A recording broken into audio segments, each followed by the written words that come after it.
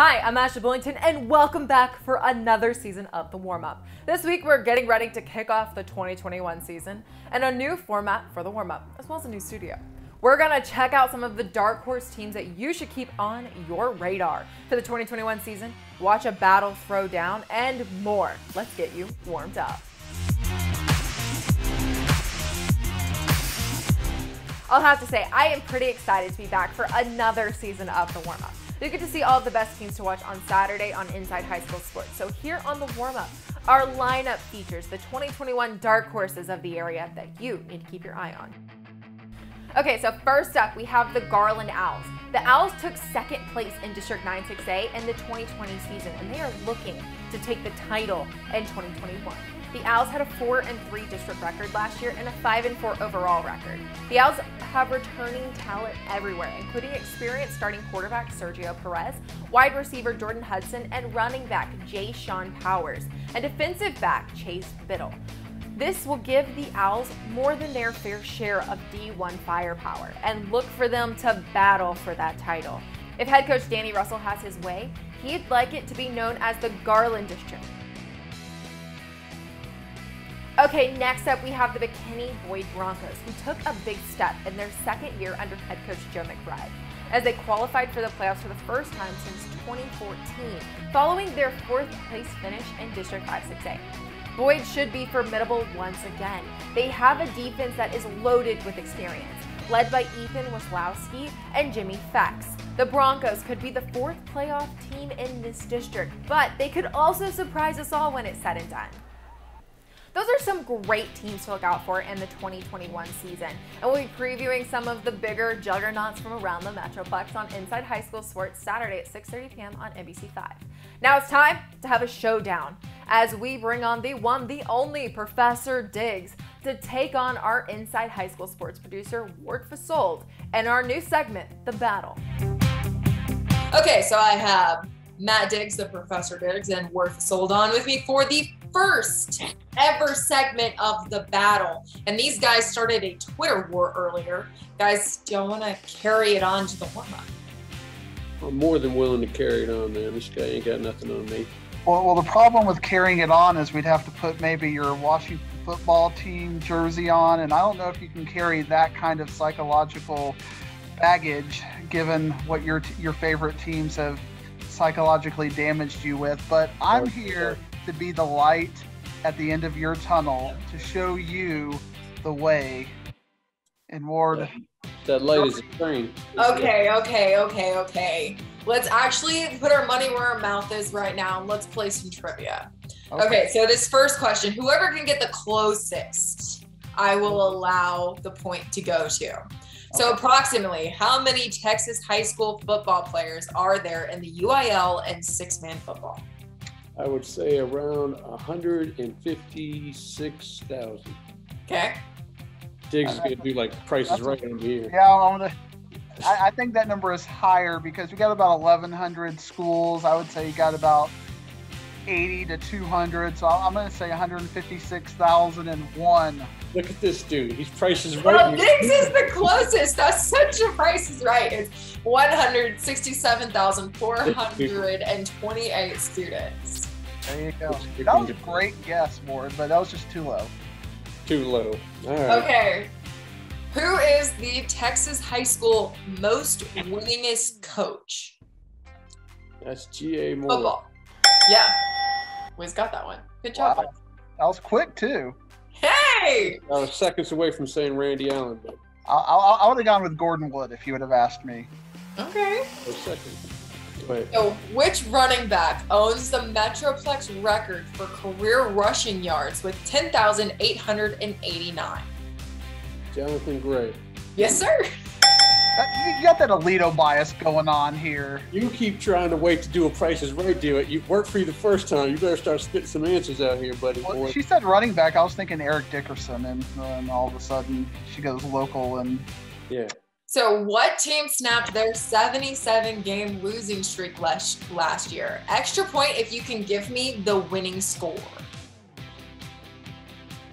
It was It wasn't. It was one of the. It was a Fort Worth ISD school, I think. Had the It wasn't Diamond Hill. Was it Diamond Hill Jarvis? They got there. Oh, Wizzy got a point, or Dixie got a point. I think he did And- that one. So they got Diamond Hill. Who did they beat, you think? Well, hell, since he said Diamond Hill, let me jump in here and try No, to you gotta give the score. What was the final score? The score. Final score 20-7. 16-13. 40-12, boys. 40. There you go, Diamond Hill. Hey, Wait, so got that. Diamond Hill. We love you, Diamond Hill. 1, 2, 1, 2. Oh no, So right we're now. not doing Price is Right. We're doing Jeopardy style. Dun, dun, dun. Okay. I'm sure he's going to cut himself and write it in his hand. Okay, I'm ready. Okay. How many miles is the Earth to the moon? Jiminy Jason. Oh, okay. Wow. This The, is an Hazel question, isn't it? the high school football world. Apparently, we needed to have our quality UIL education. Can I go Okay. over? Let's see. If you go over Euro, I put up 1 million. I got That's 256. What's right?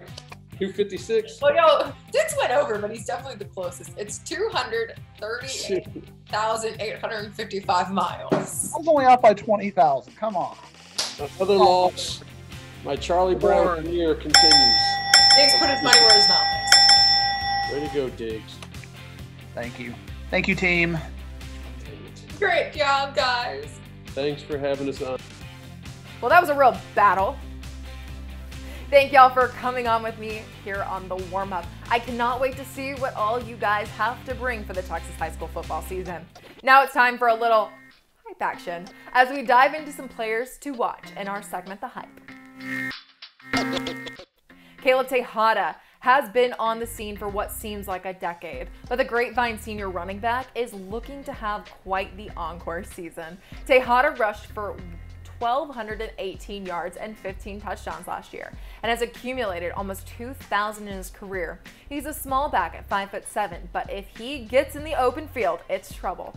Without an experienced quarterback this year, look for Tejada to carry the load for the Mustangs.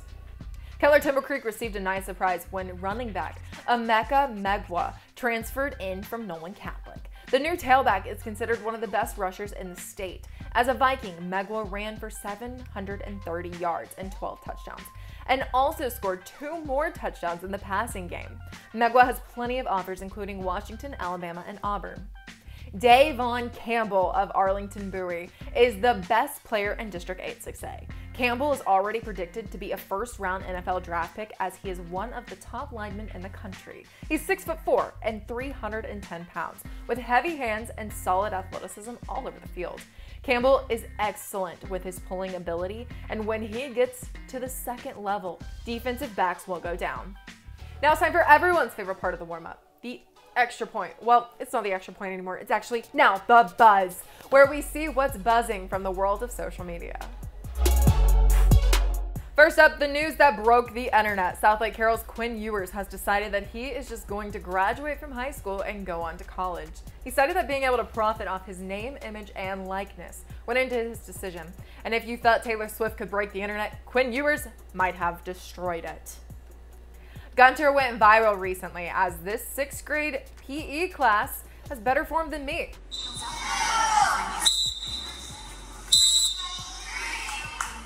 This clip has over 500,000 likes and millions of views. Seriously, those kids are lifting with better form than some college athletes I know. Remember those hot days under the sun?